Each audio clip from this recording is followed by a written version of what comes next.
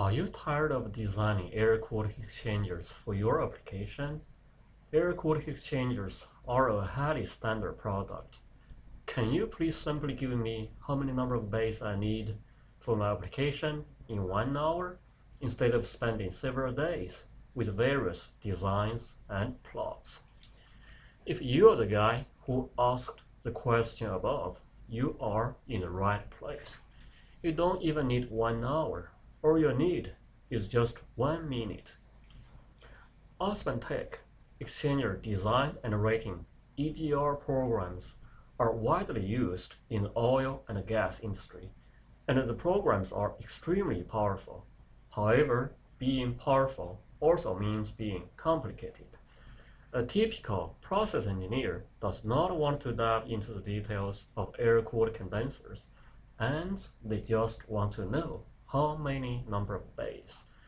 An Excel program was developed by Guofu Chen to solve this challenge. It has a nice interface in Excel, and it is very easy to input data.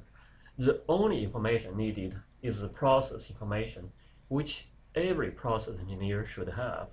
Simply input the process information, such as mass flow, pressure, temperature, and ambient conditions, and so on. And then you're ready to hit the run button.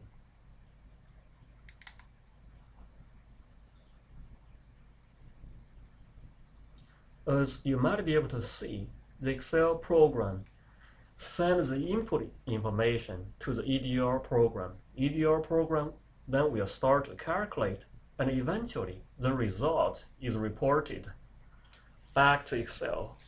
In this example, 10 bays is used in this application.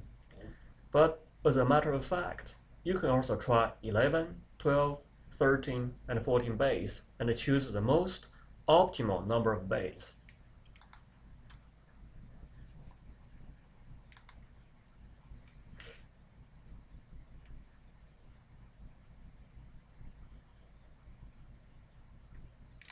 As you can see, with 12 bays, the total operational cost plus the total capital cost is the lowest.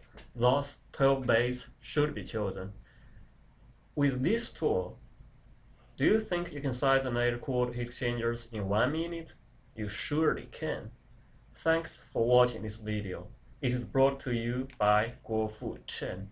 More interesting topics can be found at showcase.guofuchen.com.